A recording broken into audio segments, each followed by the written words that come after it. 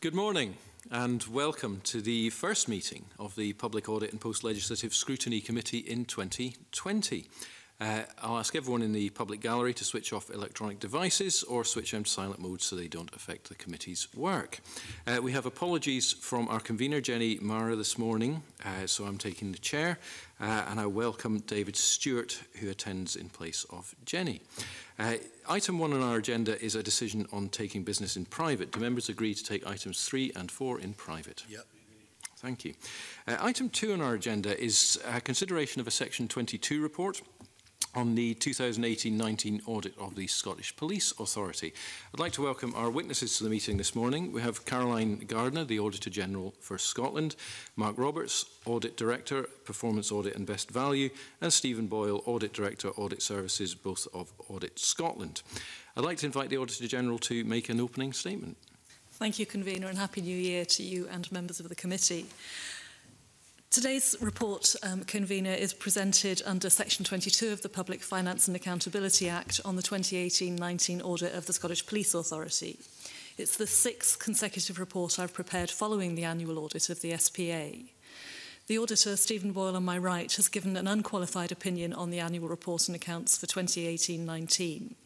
The SPA has maintained the improvements in the quality of its accounting that I reported on last year, and there have been clear improvements in its financial reporting.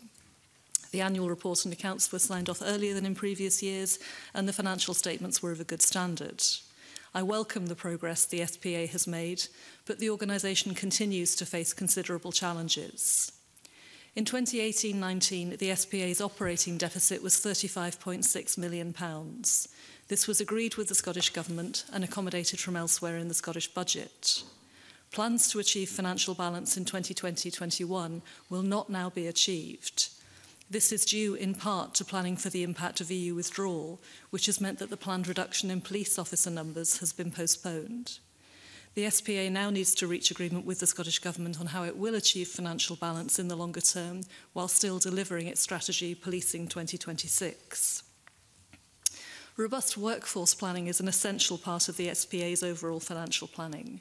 The workforce accounts for about 85% of Police Scotland's expenditure, and having the right workforce in place is also crucial to delivering Policing 2026, so detailed workforce plans are therefore needed urgently. Finally, the recent resignation of the chair of the SPA highlights the continuing lack of clarity about how the system of policing in Scotland should operate and the roles and responsibilities of all those involved. The SPA and Police Scotland were established in 2013, almost 7 years ago now. As I reported at the time, this was a major piece of public service reform carried out very quickly, and its history since then has been turbulent.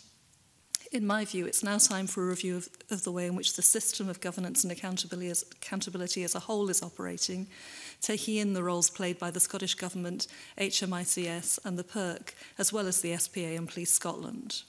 In order to protect public confidence, it's essential that everyone involved has a shared understanding of how the SPA will fulfil the role envisaged for it by the legislation and what else is required for it to do so.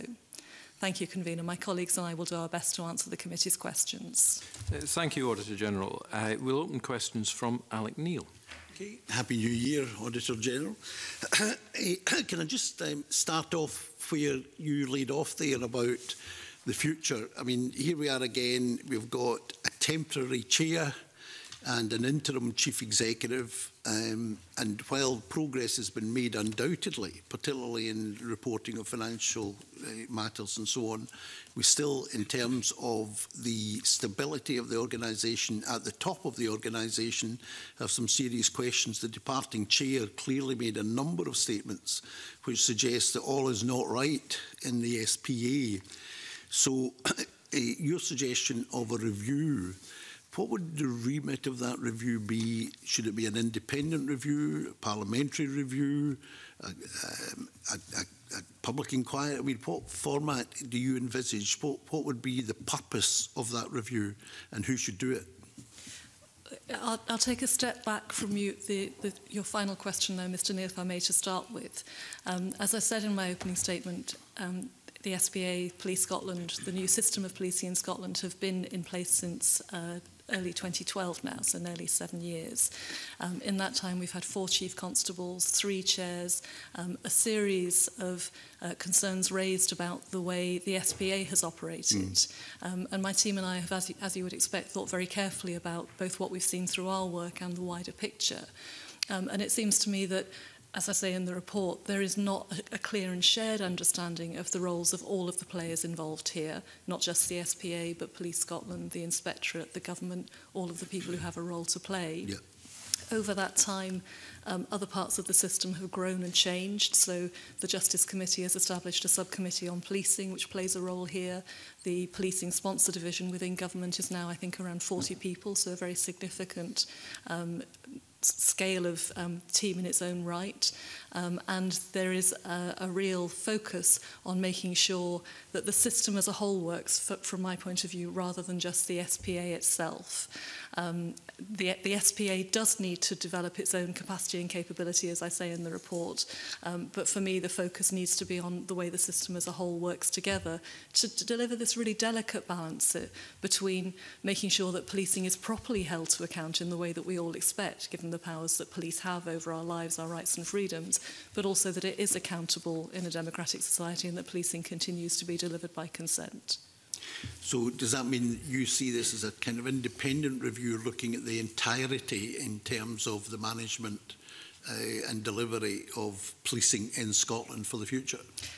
Yes, I think my concern is to make sure that we don't keep on focusing just on the SPA itself. The SPA has got a very important role to play, and as the Chief Inspector of Constabulary has highlighted, that can be done in different ways. I think what we need to do is to look at the system as a whole. In a sense, it's not for me to set out how that should be done, but I think it could be done by Parliament or by government. For me, that's less important than that it looks at the system of policing as a whole rather than an individual part of it. Yeah. And the fact you mentioned 40 people in the Scottish Government in the sponsoring department looking at what's happening on top of all the staff in the SPA, all the staff in the police, the Inspectorate and all the other bits round about it, forensics and so on, seems quite a lot, 40 people in a sponsoring department. I think that's the sponsor division for policing in Scotland, but I agree with you, it is a big team, and I think it's grown since 2013 because of the history of events and because of the felt need for there to be that oversight of what's happening in policing. As I say, we've grown the system in response to events, the establishment of the Justice Subcommittee on Policing as well. What we haven't done is step back and say, is the whole system working as intended under the legislation? Right. So looking to the future and taking into consideration the comments of the departing chair and the comments you've made about the financial situation, can I ask, I mean, clearly the immediate period in terms of the financial situation is still quite worrying, given that, as you say, the deficit is estimated to carry on as things stand, potentially until 2022. So in terms of the financial situation, does that mean that closing that deficit is contingent on shedding the kind of manpower figures referred to in your report, nearly 800 officers? Or is that a deficit because we still keep those numbers of officers? I'll ask Stephen to come in a moment. When I reported last year, I reported that there was a plan in place to achieve financial balance by 2021-22, which was contingent on moving away from the fixed target of 17,234 officers and reshaping the workforce overall. The plans that came forward during 2018-19 were to not make the reductions in police officer numbers that were planned attributed to the requirements of the UK's withdrawal from the EU. What happens next is exactly the question that you're describing, and I'll ask Stephen to pick that up for you. Can I just ask, in answering, Stephen, could you give me an indication of the number of officers required for the EU function, and whether, given where we now are in terms of the EU, whether those officers are still required? I'll do my best, Mr. Neil. Actually, I may not have the specific number that you're looking for in terms of officer numbers. Order of magnitude. In terms of, if I'm able to step back a second, I'll do my best to cover that point. Yeah. We absolutely agree with you, the point about the financial sustainability of the Scottish Police Authority, which reflects the overall spending of Police Scotland, is undoubtedly challenged. We comment, it's one of the main themes in our report about that financial sustainability not being on an even keel. The Chief Finance Officer took, I guess, the most recent report to the Scottish Police Authority board meeting in September, which really outlined two scenarios, two options to return to financial balance.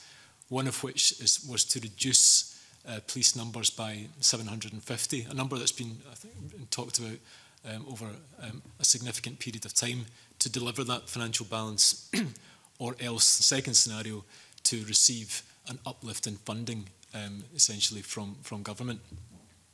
The delay in achieving financial balance that had previously been anticipated by 2021 was the rationale for that was on the basis of the operational requirements to meet the implications of the UK leaving the European Union. And from an operational perspective, the Chief Constable said that it wouldn't be possible to reduce police officer numbers by that in order to maintain an effective policing service. And for that rationale, that had an implication for when policing would return to financial balance. I probably don't have the specific number that you're looking for in terms of, but it's something that we can come back. You can supply it. Yeah. So what you're saying is that there's a real, one of the options being looked at is reducing the number of officers from around 17,200 odd, effectively down to under 16,500. Exactly that was the scenario. Is that seriously being considered? So, and it's being considered in the context of the delivery of financial balance. So how much money then, how much additional money, and obviously the budget process is in a bit of a hiatus at the moment for reasons we all know, but in terms of next year and the year after that, how much additional money is the SPA going to require in order not to have to shed 750 officers? So the in the current financial year in 1920, the SPA is forecasting a deficit of £25 million. And through that's with the existing within the existing funding envelope, and as we touch on in the report, that it's able to continue delivering services by receipt of cash allocations to allow it to continue functioning during the year, and we capture that in around £35 million is provided by the Scottish Government for it to continue to providing operations. It's also received a £17 million one-off allocation from the Scottish Government to allow it to meet the costs of Brexit, EU-related costs. So both those two factors added together, in the region of £42 million, is the operational implication of continuing to deliver services, added on with the EU context. So it's tens of millions of pounds is needed in order to meet that scenario of not reducing officer numbers, to move the SPA from its current position it's been in for really many years of receiving government support over and above its overall grant and allocation from government, in a way, if the government chooses to do, to rebalance the financial position of the Scottish Police Authority. So bottom line, in order for the SPA to properly plan the services it has to provide and make sure that it has the officers to deliver those services over the next 2 financial years, how much additional money does it require over that 2-year period? So for the current financial year, as it's projecting, it's received £17 million in the 1920 financial year. Yeah. It anticipates that it will receive effectively cash funding to match the £25 million deficit that it will require during the 1920 current financial year. That's not confirmed. Well, no. Or is it? I'd probably need to come back to you, Mr. Neil, in writing. I think there's an inherent assumption that it will continue to receive that as it's done in previous years. Otherwise, there would be very significant cash flow implications in terms of meeting its obligations as they fell due. So are you saying then there's no shortfall in funding for the next 2 years? No. Sorry to be clear, no, that's not what I'm saying. In terms of the SPA's financial position, has had to be supported over and above its funding allocation with additional cash provision. So what I want to know then is, in the budget that we're going to have at some point in the next couple of months, how much of an additional funding allocation for the next 2 financial years, starting in April this year, does the SPA need to avoid having to reduce its the number of officers by 750 or so? I'll do my best to give you probably a broad figure, and maybe one for the SPA to give you the specifics of what they need, and I suspect much of that will come through the budget that the Chief Finance Officer will take to the SPA board in March. But essentially it will be tens of millions of pounds. I would assume in the region of 40 to 50 million pounds that it would require in order not to have to continue to receive cash allocations during the course of the next Is that per year, or is that for the 2 years? I say that would be my assumption and estimate. That's over the course of both 2 financial years. But it's probably the specifics of it is maybe a question for SP or Police Scotland. Right, but in terms of order of magnitude, an additional funding allocation of about £40 million over the next 2 financial years is required to maintain the existing numbers of officers. Of that order, Mr. Neil, yeah. Okay, thank you. Thank you. I'd like to stay with the same sort of area, if I may. Coming back to the SPA and how we get to this point, your report, as Mr. Neil's just examined, it looks at that financial balance will not be achieved because the Chief Constable postponed the planned reduction in the police officer numbers. So, but given that you said within an answer to Mr. Neil that a lot of this was to do, or this was around the EU withdrawal planning, to what extent could this have been foreseen and planned for by the SPA? And the second question that arises from that is, how much control does the SPA actually have on budget and decisions if the Chief Constable is in a position to just say, I need the officers and that's what's going to happen? I think that's a very good question, Convener. My first comment would be that I'm not sure anybody could have predicted the events surrounding Brexit last year, the SPA and nobody else. It was a turbulent year in all sorts of ways as we headed towards the end of 2019. The wider point and the more central point to this is that I think the SPA is fundamentally reliant on Police Scotland, on the Chief Constable, for things like workforce planning. That's one of the reasons why I started off this morning by saying I think that the question is not just the functions of the SPA and the way they're carried out, but the roles and responsibilities of everyone involved in policing in Scotland. I've been reporting since 2013-14 about the central importance of having good workforce plans for policing in any case because of the financial sustainability gap that was apparent at that time. But increasingly, as Police Scotland has done some of the work around Policing 2026, which has highlighted changing public expectations, changes in technology, changes in types of crime, and the need for policing to change to respond to it. We've seen the concerns about the effect on the police staff workforce of maintaining the target of 17,234 police officers, and questions about whether that's leading to the right allocation of work between police officers and civilian staff. And we don't yet have detailed workforce plans for the way in which Policing 2026 will be delivered, with, I think, likely a different mix of staff than that we've required in the past. Now, it's difficult for the SPA to do that without the Police Scotland team preparing the information, the detail that's required based on a professional policing perspective. But the SPA, without having that workforce plan, can't then do the financial planning, which would be needed to engage with government on what the priorities are and how they get funded. So there is a really circular element to this, and my concern is that the SPA is in the spotlight, but the system as a whole needs to be operating well for this to be a functioning and effective way of organising police in Scotland. Mark, I'm not sure if you want to add to that. No, I don't think so. I think that's... No, I've nothing further to add.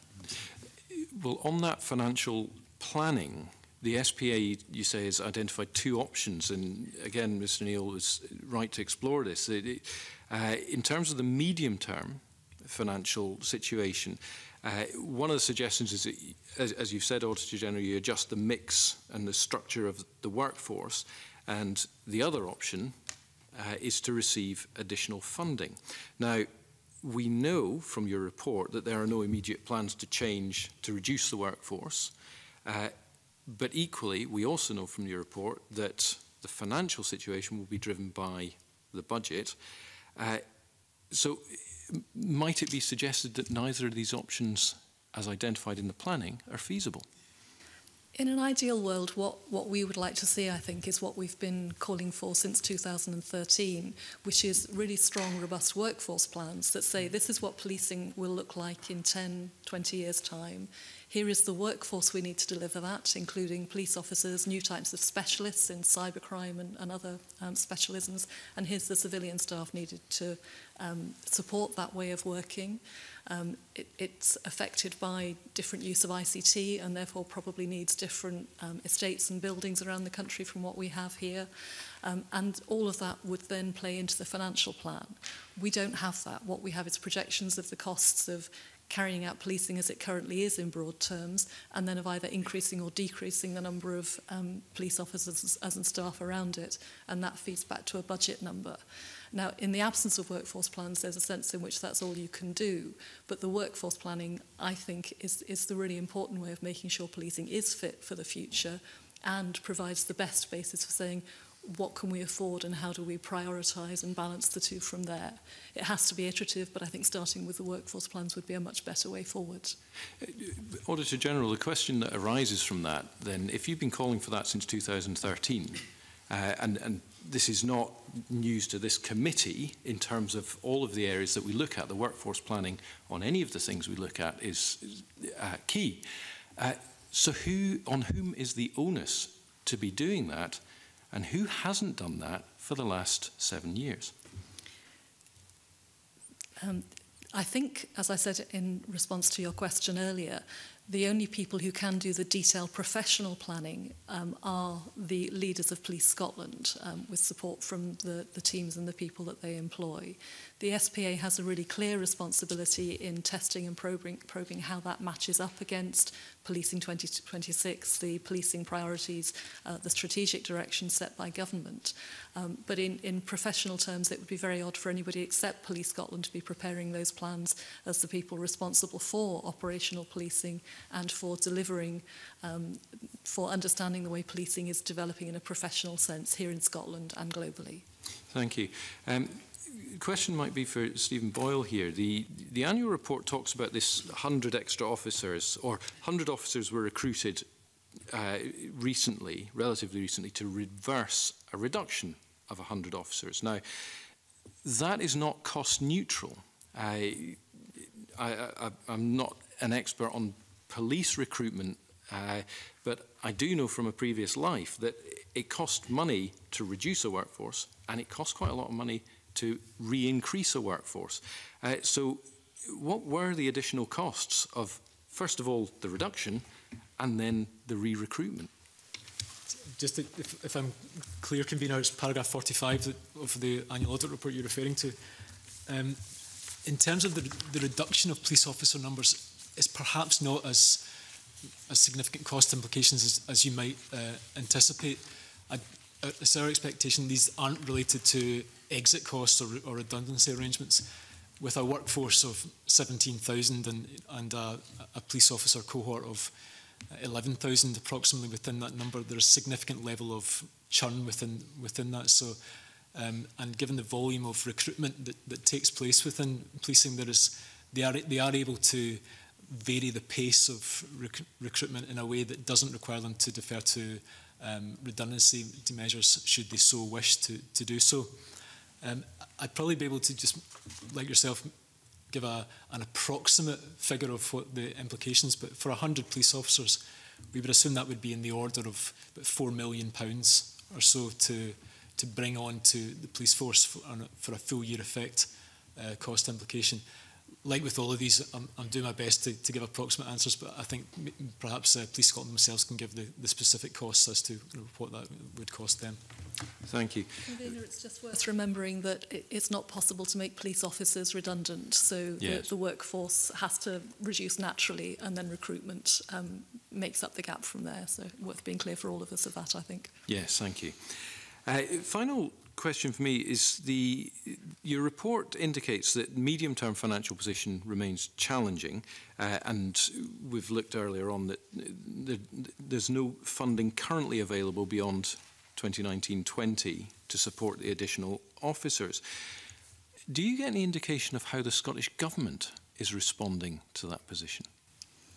I think the Scottish Government, in its programme published in the autumn, was very supportive of the need to maintain policing for the future.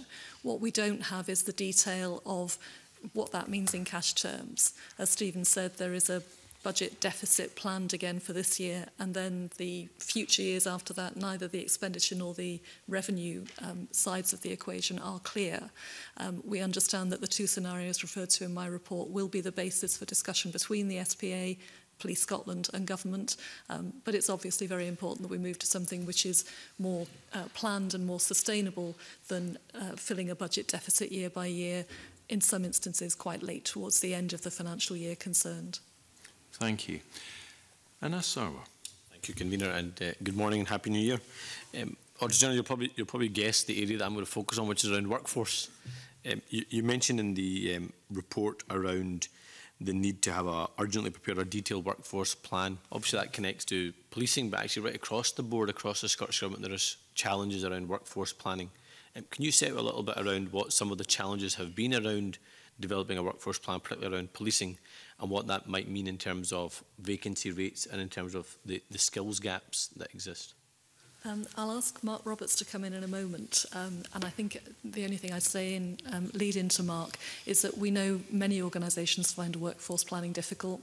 As the convener said, we've seen that in the NHS quite recently in this committee. I think one of the things that I've reported previously that's made it more difficult in relation to policing has been the floor, if you like, of 17,234 officers, which meant that financial pressures could be responded to only by reducing the number of police staff, and that has led to concerns that police officers were then doing work that police staff were better able to do or could have done at lower cost. So that's been an additional complexity in workforce planning for policing. Mark, can I? Yes, just a bit to build on that. I think the fact that there has been so little financial flexibility has meant that there has not been the kind of headroom to shift balances of the workforce, both in terms of the balance between police officers and civilian staff, and also the skills mix that exists within that. Certainly in the early days of the SPA in Police Scotland, there was reform funding available, but our understanding was that to a large degree that was used to maintain day-to-day operational spending in order to try and reduce the scale of the deficits that they'd had. So that opportunity, which might have been there to invest that money to shift the workforce in a different way, wasn't able to be taken, but that comes back, as the Auditor General says, to the very, very significant strains that the finances and the floor number of 17,234 placed on the manoeuvrability that Police Scotland had in terms of shifting its workforce. The need for a workforce shift is very clearly articulated in Policing 2026 in terms of what the future challenges are and how the workforce may need to adapt in the future. But as I say, there just hasn't been the space, the wriggle room in order to move towards that. Yeah, and similar again to the NHS, you mentioned with Policing 2026, is sometimes you can have the best plan in the world, but it's still not going to work because there'll be a balance between having the right plan, finding the right people, having the right skills mix, but also whether, crucially, we have enough people, which is one of the challenges I think we have in Scotland. Where do you think that balance lies in terms of some of the challenges around Policing 2026? I think that's a very hard question to answer. One example of an area that springs to mind in terms of one that would be very, very challenging is within the area of cybercrime, which is clearly identified as a growing issue. It's a challenging area across the public sector and beyond in order to recruit people with the right skill sets in order to work in that field. So that's something which I think Police Scotland have kind of identified as a big issue. But again, as with all other organisations, they're operating in a very competitive market in order to try and sort of access the people with the skills to work on that type of issue.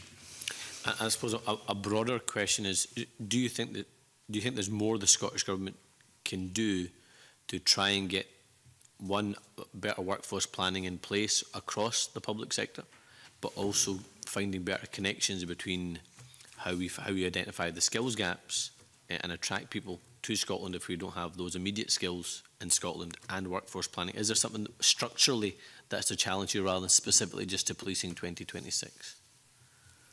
I think structurally there's always more that can be done to kind of work across different sectors. You mentioned the NHS, an example. Obviously, a huge workforce in the NHS. We have reported previously on workforce planning in the NHS and what needs to be done to improve there. There's always more that can be done to be sharing good practice and experience across different sectors of government, which does happen in some cases and doesn't happen in other cases. So I think that's something that, in terms of not a structural solution, perhaps a behavioural and cultural solution, might be to be encouraged. And just the last question to yourself, Auditor General, do you think that perhaps it's an area of work that Audit Scotland might do, considering looking at all the reports that we do get, almost all, if not all, mention workforce challenges, mention vacancy rates, mention skills challenges? Do you think there might be a piece of work that Audit Scotland might do that tries to bring together some of that challenge right across the public sector around workforce planning, identifying vacancy rates and the skills mix, just to highlight that much deeper challenge I think we face across the entire public sector in terms of finding the right skills mix, finding the right number of people and solving the workforce challenges across the board? As always, Mr. Sarwar, the challenge for us is what we don't do rather than what we do with the resources that we have available. There's workforce challenges at Audit Scotland then. There are indeed, as in all public sector bodies. I'll certainly take the idea away and look at what we may be able to do. I think we have already, we place a lot of premium on providing good practice guidance for members of public bodies and for government from the things that we find, and we've done some of that in relation to workforce planning previously. The other thing I'd say, though, that adds to what Mark was saying, is that I think even where we see workforce planning working well in one sector, what we're not seeing is joining the dots across the public sector.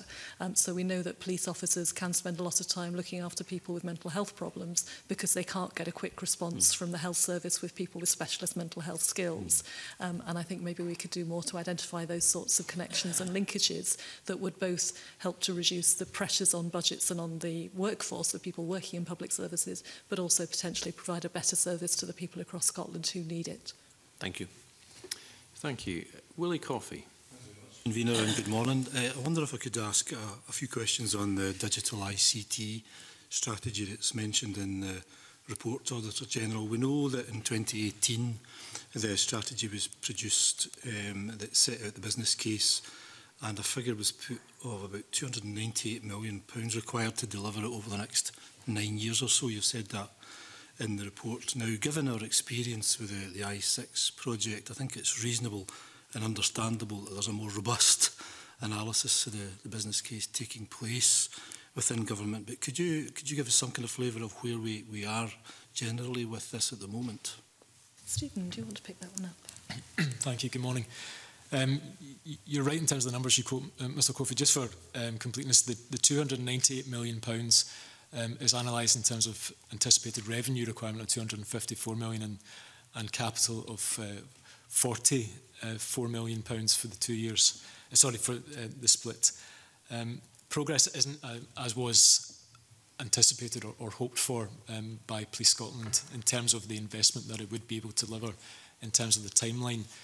There was some allowance made for that in terms of progress. Partly in reflection by them into the I6 project. The strategy was designed to be modular in terms of its implementation in a way that it allowed for variations in availability of funding or project delivery timescales, so that, to all intents and purposes, all their eggs were in one basket, and that also extended to using an anticipated broader range of suppliers as also for the delivery of the project. That capital funding wasn't provided as had been anticipated, meant that progress hasn't gone as quickly as anticipated. The main example of where progress has happened has been with the handheld devices for police officers.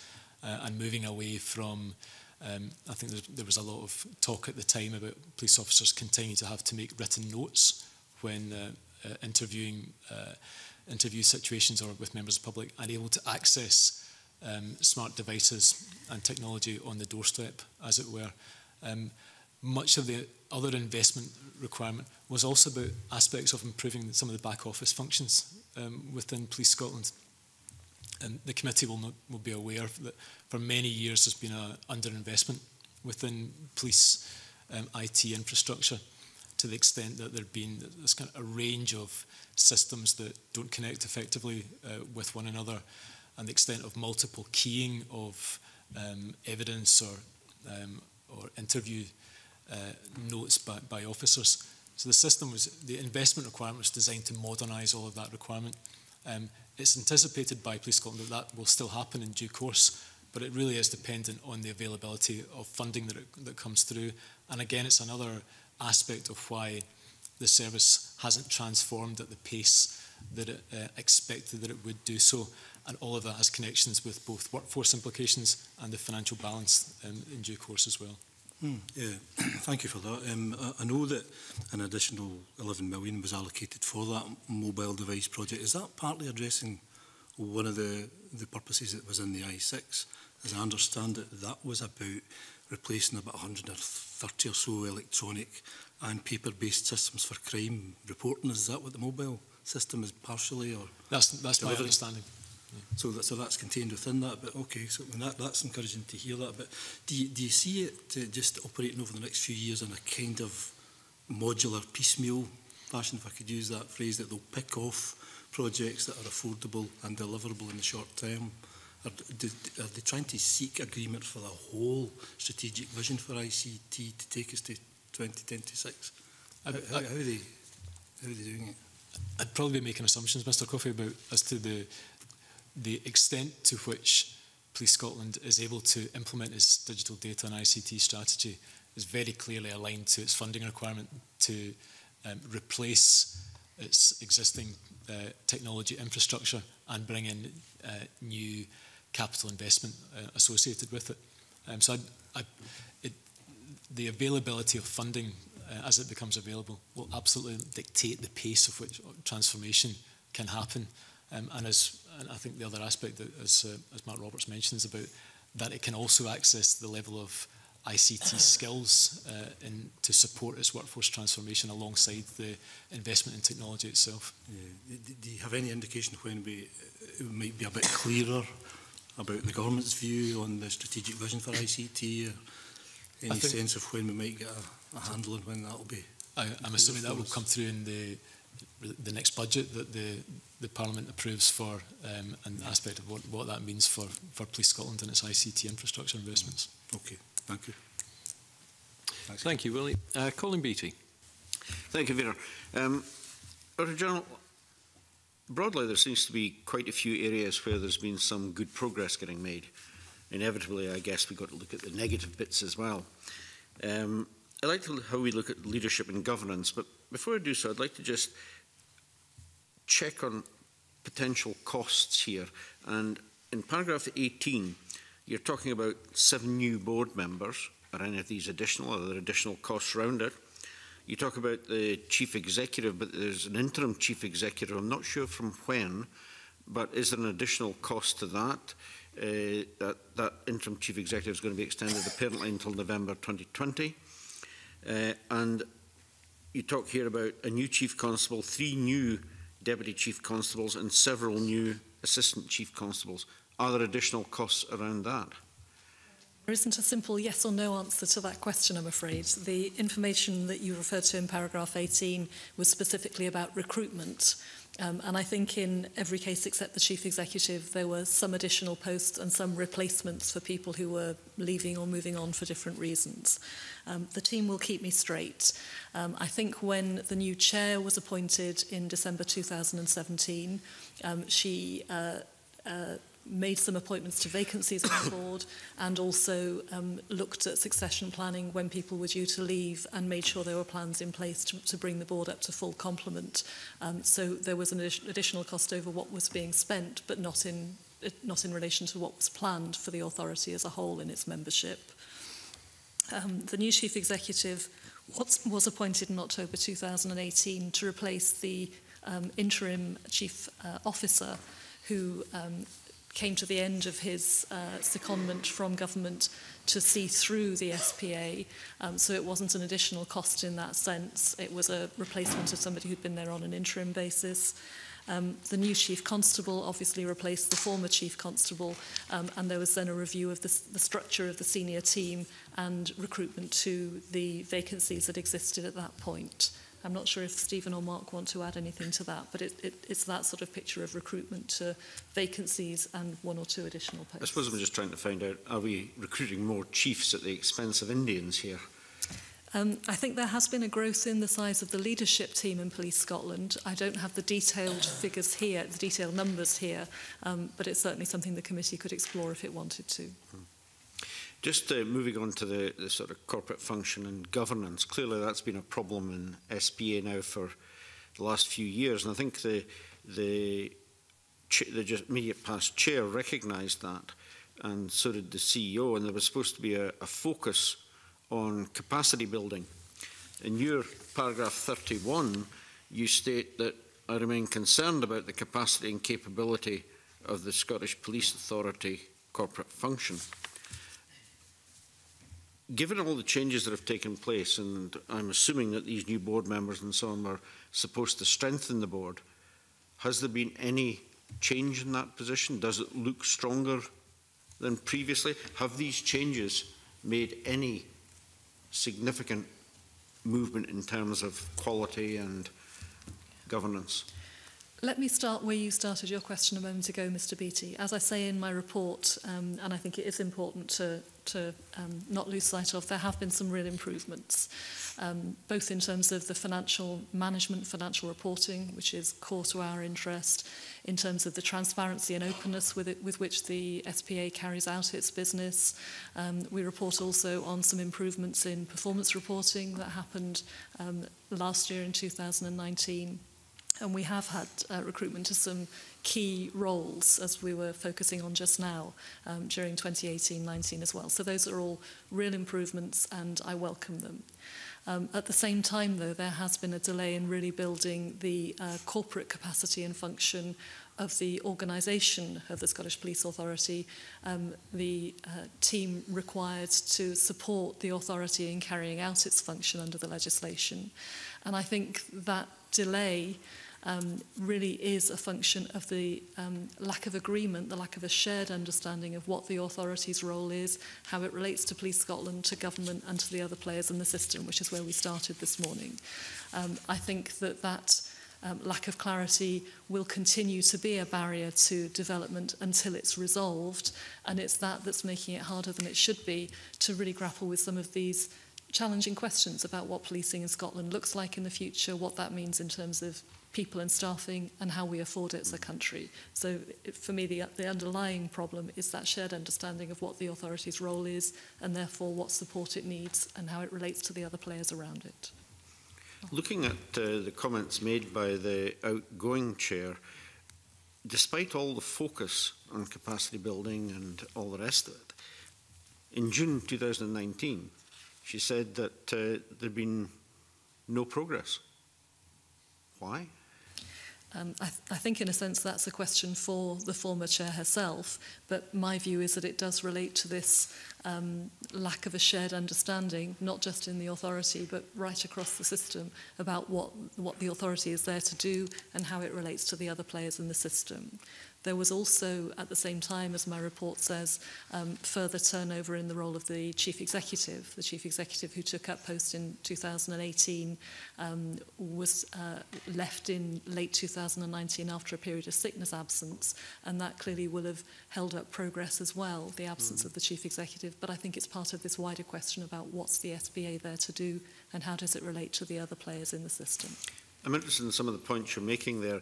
Looking back at reports that have come in front of this committee over a period of years, there's clearly been a long period of instability and, frankly, poor governance over SPA. Your comments as to uncertainty about the role of SPA raises the question, is SPA fit for purpose? Is it the right structure? Should it be getting reviewed? Because we go on year by year and we don't seem to be making that step change we need to make this an efficient functioning body. I agree with part of your question, but my concern is that we shouldn't simply be focusing on the Scottish Police Authority in itself. It is part of a wider system of policing that was put in place back in 2013. It was a very major piece of public service reform, probably the biggest we've had since devolution. It was carried out very quickly, as I reported at the time.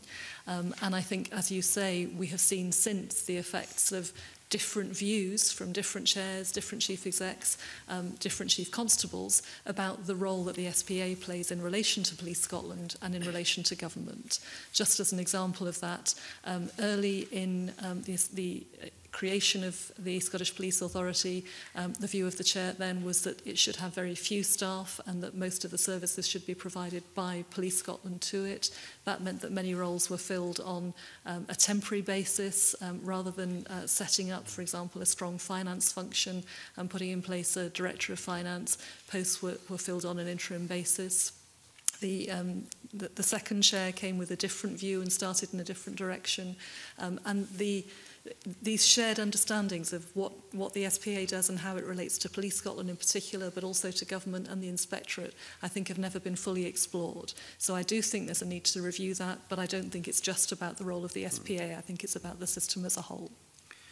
An interesting point that you say in your report is that the former chair and some of the other board members operated in a more executive capacity than you would have expected. Can you expand on that a little bit? Yes, I think there's two aspects to it. Partly because the organisation itself was and is still underdeveloped, and for part of the period that this report relates to, the chief exec was on sickness absence. There was no alternative but for the chair and other non-executive members of the authority to be more involved than I would expect in the running of the organisation. Over and above that, though, I think there are still, as I've said, different views about what the role of the authority ought to be and the extent to which it is like a board which oversees a team of executive officers doing work on its behalf, and how far it's an authority which plays a more direct role itself in overseeing policing. Now, the legislation is silent on that degree, that nuance of the way in which the authority carries out its work, but it seems to me very clear that there needs to be a common understanding, not just within the members of the authority, but with Police Scotland, with government, with HMICS, of how that's going to work in order to be able to build the organisation, recruit people to it, and get it to the state where it can operate effectively. I think, in my view, the amount of time that the chair and some members of the authority were spending last year was more than I would expect for members of a board. But if you're looking at an authority which has a more direct role in overseeing policing, the amount of time required could well be more than was originally envisaged for authority members. That's a bigger question than just the amount of time spent by the individuals. Do you think at this point, given several years down the line and where we are now, do you think there is a case now for the Scottish Government to step in and define those roles and, clarify in order to, are they going to be able to work this out themselves, or is somebody else going to have to do it for them? I don't think they can do it themselves. I think it has to be a shared process. I think it has to involve, yes, the SPA and Police Scotland, but also government and HMICS, making sure that they all can agree a vision, a set of working practices that are clear about who does what, who's accountable to whom. The accountable officer line's another important part of this, and then equip themselves to carry out those roles without the ground constantly being shifted as individual players change in it. Just one last question. We've really touched on it. The SPA chair's input increased substantially during the period. I think it went up to 20 days a month, wasn't it? Now, that was agreed with the Scottish Government.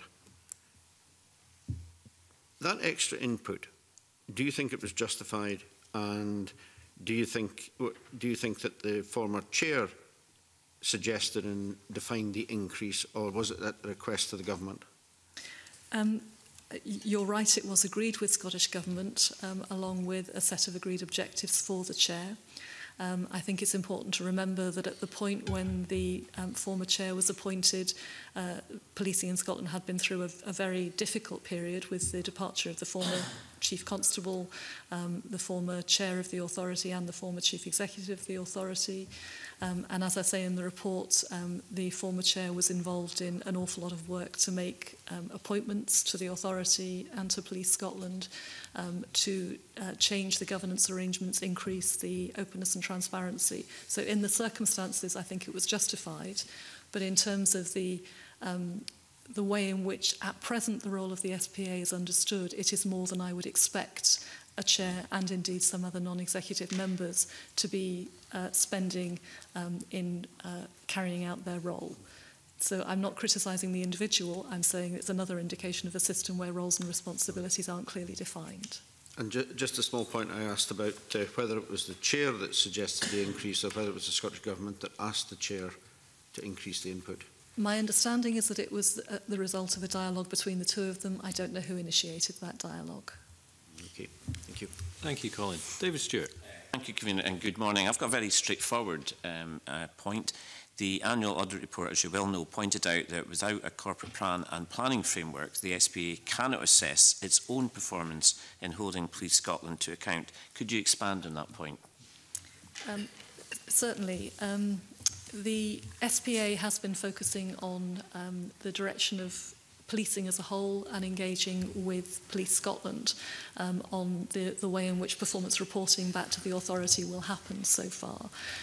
It hasn't put in the work needed so far to be clear about its own role, which is a recurring point we've been coming back to this morning. Mark, I wonder if you'd like to say a little bit more about what we were seeing in there. So I think, as the report says, that Police Scotland in the early part of 2019 established a new performance framework, which was a significant step forward in providing performance management information and performance reporting, which the SPA could then use. What was lacking is something for the SPA itself to go beyond that, to sort of look more broadly at that information, place it in a wider context against other benchmarks, and also give itself a system for assessing how well it was doing in terms of holding Police Scotland to account. So I think what we were arguing for there was for the SPA to look at something which was allow it to assess its performance in holding to account, and also take a broader view of the information that's provided to it by Police Scotland. And do you have any insights into why there's been a delay by the SPA in developing the corporate plan? I think it probably comes back to some of the issues that the Auditor General has mentioned about the limited capacity within Scottish Police Authority as an organisation, the large amount of turbulence that has gone on over the last few years, the fact that we've had a number of interim chief executives in place, and the chief executive who was on a long-term sickness, all have kind of slowed progress in doing that. I think there's clear recognition that it's an important thing that needs to be done, but I think the capacity of the organisation has not been there to do it. It seems to me that this is extremely central. I understand there's been turbulence and change and movement, but it's effectively having no financial compass, isn't it? And, you know, to continue my analogies, it's like, who is guarding the guards in this situation? Have you any insights why this, is this a matter of urgency for the future? Is this crucial? We absolutely think this is important, and as you say, having that compass and all the other associated instrumentation that goes with that is absolutely vital for the SPA to know, in the broadest sense, how well Police Scotland is performing and delivering against its priorities and against Policing 2026, and also how well it as an organisation is performing in holding Police Scotland to account. And that comes back to the wider point we've been discussing about the clarity about the roles and responsibilities of SPA. And clearly we'll have a new, presumably a new chair appointed at some stage in the future. Have you any insights again, is this a matter of top priority for the new board and the new chair? So at the moment there is an interim chair in place. I'm not clear. I would have to come back to you as to whether or not there's any defined timeline. I don't know if Stephen knows for establishing something, but it may also be something which is awaiting the arrival and appointment of a permanent new chair. Okay, right. Thank you, Convener. David. Bill Bowman. Thank you. Morning. Can I stick with the annual audit report? I've got one or two points to raise there. Firstly, that you made the point that neither the performance report nor the governance statement reference reported weaknesses in the SPA's corporate function. And you said that your audit opinion requires you to consider the consistency of disclosures and identify any potentially misleading information. This omission was deemed to be an issue in both respects. Now, I think you maybe got that adjusted in the final financial statements. But do you know how this omission occurred? Thank you. Good morning. Yes, you're right. The unaudited accounts that were provided to us didn't reflect the very significant comments that the chair made in one of the former chair in one of our board reporting about the weakness of the SPA corporate function. And it was our judgment that that required to be reflected in the governance statement. We probably don't have a very detailed answer for you, Mr. Bowman, as to why that wasn't picked up. I think my assumption reflects the fact that, excuse me, that the preparation of the accounts involve a large number of parties within the Scottish Police Authority, more so than in other organisations, whereby the finance department and then corporate functions play an important role. That involves both officials and board members from the Scottish Police Authority and largely finance officials from Police Scotland. Something fell through those arrangements. We were pleased that it was quickly recognised that this was an important disclosure that had to be made, and as you can see from the final version of the annual report and accounts, that it does make the necessary disclosures. But we're also reassured that the need for full disclosure and recognising the full suite of events is recognised and part of their plans for the 1920 annual report and accounts. So would that suggest that nobody reads these financial statements from cover to cover apart from yourself?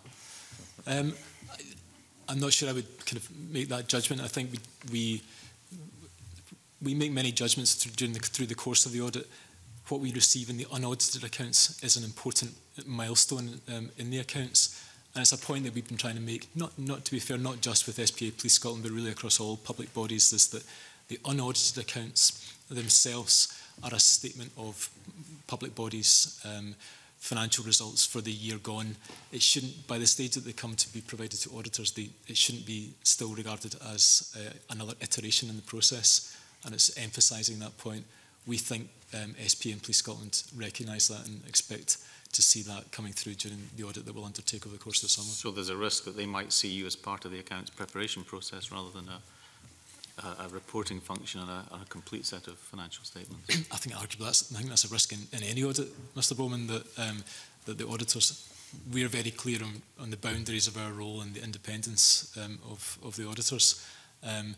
Nonetheless, we will make sure that we read every single word in the annual report and accounts and ensure that we draw on our wider source of evidence. And one of those examples is the one you referred to as the comments of the former chair. Okay. I also looked in a little bit more detail in the report, because I remember from last year, I think an issue came up about board members' expenses not being fully supported or something like that, and I think that's maybe been dealt with in the current year.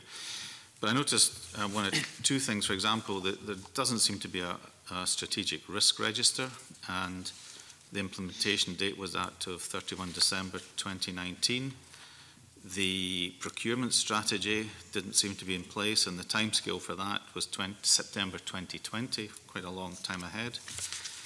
And also that there's a brought forward issue from the previous year to do with weaknesses in the payroll system and the processing of journal entries. Now, processing of journal entries is something that lots of, let's call them frauds, are often centred on, because you can make adjustments right into the heart of financial statements. And that doesn't actually give a completion date, but just further improvements have been agreed. Now, do we have a competent and fully functioning audit committee here who are on top of all of this? Or, this seems to be a lot of serious issues, some from the past, that are still being worked on beyond dates of even this meeting. Maybe if I can answer those points in turn, I think in reverse order, if I may. Yes, I think we do have a competent and functioning audit committee within the SPA does track audit recommendations, both from ourselves, internal audit, and broadening out its scope to actually think about the recommendations that it receives from other organisations who have commented on the work of Police Scotland and the Scottish Police Authority. For example, the Information Commissioner's activity too, I think that is functioning well. In terms of the points that we've made, the SPA doesn't yet have a functioning strategic risk register, and I think that's as a consequence, really, as some of the other issues we've talked about this morning, about the lack of capacity and capability within the SPA. In contrast, Police Scotland does have a well-developed risk management function and reporting, and that also is coming to the SPA Audit Committee. So we're reassured that that arrangement is in place. There is more to do, and it's something that we'll continue to track in terms of the SPA's risk management arrangements. Procurement, that you mentioned, Mr. Bowman, has been an issue within Police Scotland. It's one that they have identified and are working through in terms of quite a detailed improvement programme, getting a far stronger handle on their contract management arrangements, monitoring and recording of that. It's a big piece of work, and it's one that they are making progress on, and one that both ourselves and internal audit are tracking. And lastly, the point about payroll has undoubtedly improved. This was an area of key weakness in terms of the control environment, and one that our colleagues in internal audit have made a number of very important recommendations on. We're really pleased to see that those recommendations have been implemented. I think it's large, in a lot of ways, it's helped with some of the investment that Police Scotland have made in their payroll functioning. Having inherited a wide variation of payroll arrangements and payroll centres from the move to the National Police Force, they now have almost a single payroll function, which, and I think within the next few months, will move to a place really for the first time that all members all officers and members will all be paid on the same date from the same, and that's taken a lot of work and effort to get to that stage. As ever, as the Auditor General mentioned, is that 85% of the costs within Police Scotland accounts relate to staff costs. It will always remain a very important part of our audit work to get the assurance we need. And journal entries, just to finish on, you're quite right, journal entries are such an important point of the control environment for any set of annual report and accounts. That, as effective as that allows and increases the risk of manipulation of any set of accounts that a journal entry is posted that changes the resultant disclosures in the accounts. We include a very significant amount of testing in our work to gain the assurances that we need that the journals that have been posted to prepare the accounts are correct and accurate. The committee will recall from a couple of years ago that there was one example of a miscoding of a journal and how that related to the disclosure in the remuneration report. We've not seen any examples this year, and pleased that allowed us to get to a point to provide a clean audit opinion on the annual report and accounts. So although there are quite a number of issues which, if you take them at face value, look quite serious, you're saying that this is dramatic. It's not like a festering sore, it's a healing wound. That's the situation we have. I think absolutely right. I think as the annual audit report and as the Auditor General has noted in the Section 22 report, we've seen really clear improvements in financial management and the control environment within Police Scotland. And it's not that long ago that these sets of accounts were signed off in December with modifications to the audit opinion. Police Scotland's accounts are now signed off in September. It's consistent for large, complex public bodies. So absolutely, we would recognise the improvement that has been in financial management and the control environment during the past few years. Okay, thank you, Bill. A couple of questions from me, if I may, just before we wrap up. Firstly, your report notes that an estates strategy is now in place, but the annual audit report indicates that 150 million of the 400 million investment required over the next 10 years is not guaranteed. And will be a risk to the SPA's ability to carry out this work.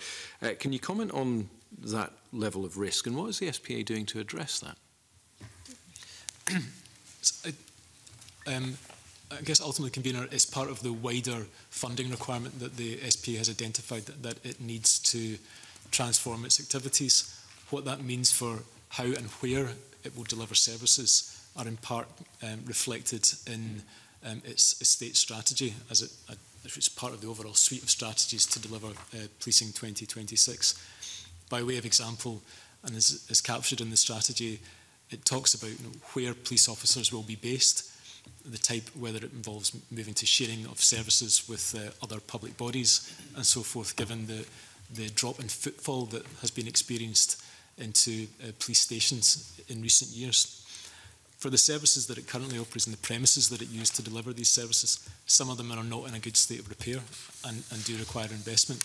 And that's what really that paragraph that you mentioned looks to capture, that there is a need to invest to ensure that it addresses the backlog maintenance requirement that has built up in some of its estate as well.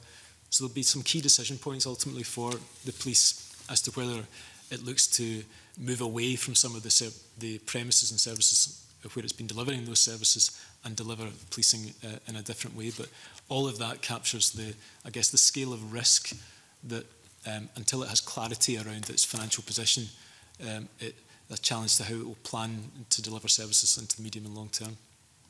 Thank you. Final question from me. The former chair's total remuneration for about 11 months was over £200,000. Given what you know about the changes and perhaps advances that have been made during that time, do you consider that that represents value for money to the taxpayer? The figure that's included in my report, Convener, is around 125,000 for the 2018-19 year, which is what this report looks at.